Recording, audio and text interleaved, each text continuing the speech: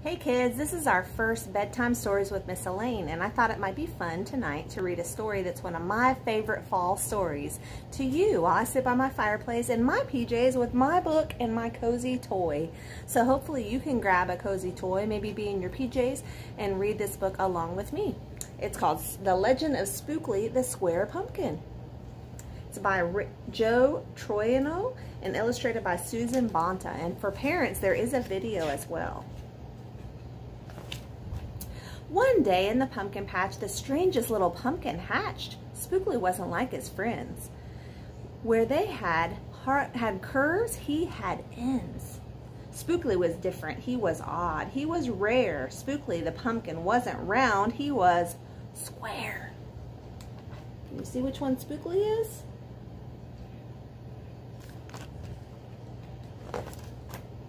While the round pumpkins had fun rolling along, poor Spookly sat there shaped all wrong. He tried and tried with all his might, but he couldn't budge. He just sat tight. The other pumpkins teased him because he was square. Spookly wished he was round and could roll everywhere. That is, until one night when they all discovered it's fine to be round when the weather is fair, but there are times it's better to be a square. I wonder when those times are. When is it better to be a square? Think about that, because round things roll. When might it be better to be a square? Halloween was just a day away when a mighty storm blew across the bay. It tossed the round pumpkins to and fro. It snapped their vines, then off they'd go. Bouncing left, slamming right, banging, bashing, what a sight. Spookly sat there filled with fright, but glad to be a square that night. If you've ever been in a storm, you know how scary it can be. Suddenly the fence gave way. 3 pumpkins rolled out into the bay. If you've ever been to the beach, you may know what a bay is, but if not, you may not. So where the water is at the ocean, the part that's closer to the land, the sand part, is the bay. And so Spookly and a lot of the pumpkins rolled out. Spookly knew what must be done. It was up to him. He was the one. He teetered, he tottered, he tipped, he tried, and finally flipped. He was on his side. Again he tipped, again he flipped, and then... I wonder what he's doing. He can't roll like the other pumpkins. He's different. But he's getting there somehow. He stopped. Right in the gap where the fence had snapped, he blocked the way. The hole was capped. All the pumpkins shouted, "Hooray! Spookly, the square pumpkin, saved the day." Then a pumpkin hit him with a whack. He thought his shell would start to crack. Then another one hit him with a thump and another one with a smack. They all started rolling into him, didn't they?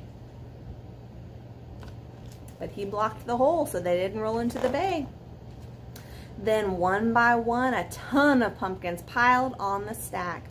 With a bang and a bash and a crunch and a crash, and then it all went black.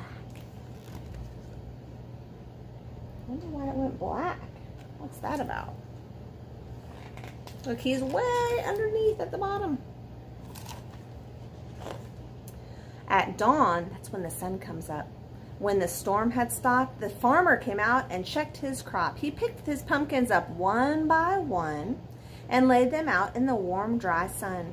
And when the last one was moved away, the farmer could see what had saved the day. An odd-shaped pumpkin, short and dense, was wedged against the broken fence.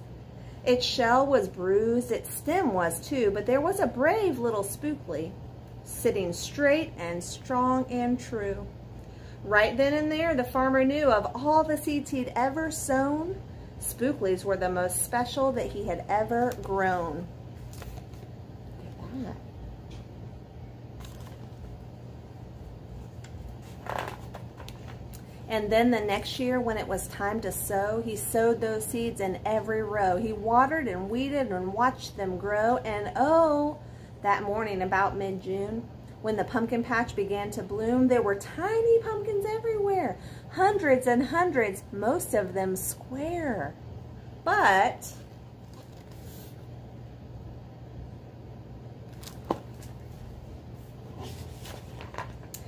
Some were cubes and others were rectangular. Some were flat and others triangular. They were triangles with 3 sides. There was a bed of bright red ones and rows of blue.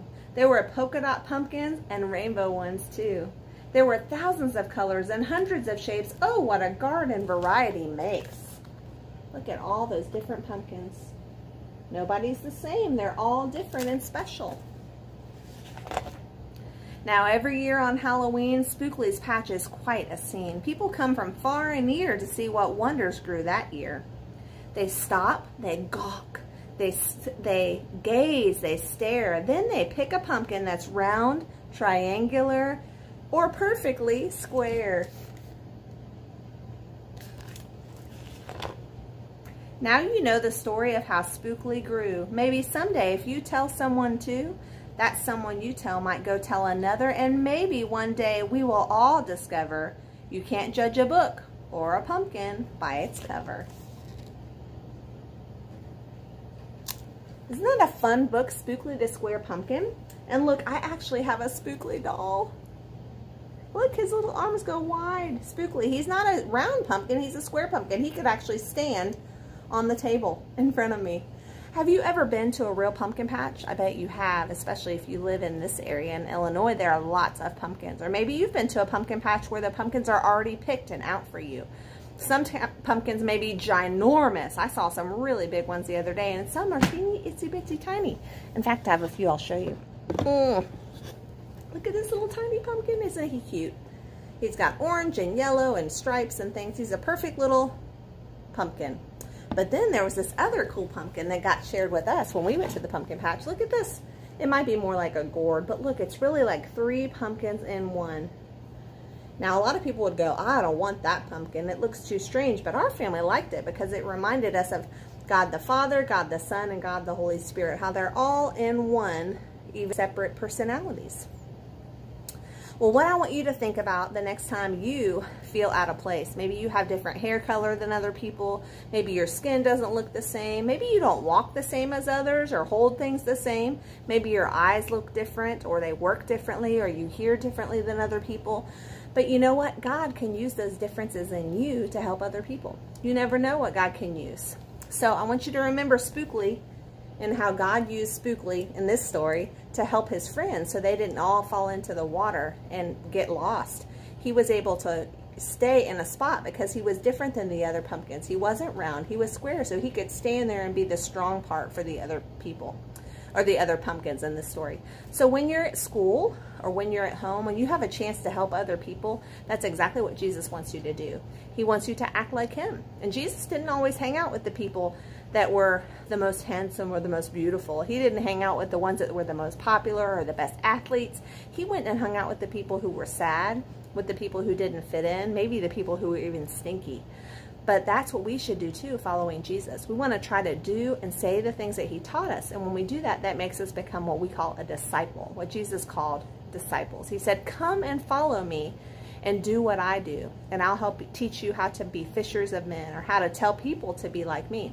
So the first step is remember that Jesus made you, that you're super special just as you are, and that nobody in this whole world is like you, just like Spookly. And that in this story, Spookly had a very special job, just like you. Who knows what you'll grow up to be, but even as a kid, you can have a special job and help other people too. So remember that today. Let's say a quick prayer, and then you can have a great night's sleep.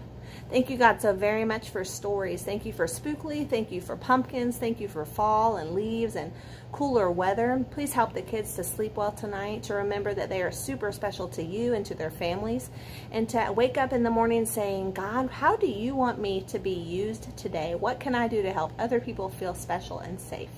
In Jesus' name we pray, amen. I hope to see you Sunday. Bye-bye.